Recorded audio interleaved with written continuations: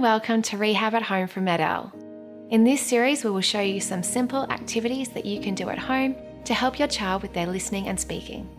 Today, we'll watch Jessica and her mum write a shopping list together. Jessica's mum will give a description of the items, and Jessica has to link the clues together to guess the items they need. Giving your child descriptions like this is a great way to develop their listening skills. Let's see how it works. So, shall we write our shopping list to go to the shops to buy the ingredients? You want to get a pen? So, what type of things do we need to make our chocolate cake? We need some eggs. We need some eggs, don't we? Should we write a shopping list? How many eggs do you think we will need? 2. We might need 2, yes. So probably need at least 2 eggs. And then what else do we need for a cake? Egg, flour, sugar, lots of chocolate. What else do you think we need?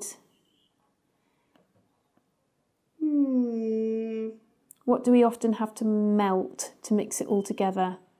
Butter. Butter, very good. Very good, yes, butter.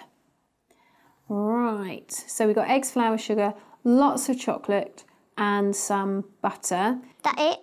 I think so. Oh, what were we going to put on top of the chocolate icing? What were we going to decorate it with?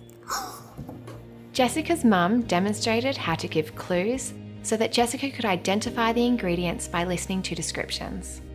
This gives Jessica practice remembering and linking auditory information to recall the ingredients, a skill which can be challenging for children with a hearing impairment. Thanks for watching, and don't forget to subscribe to the Medel blog to get all of the latest Rehab at Home videos straight to your inbox.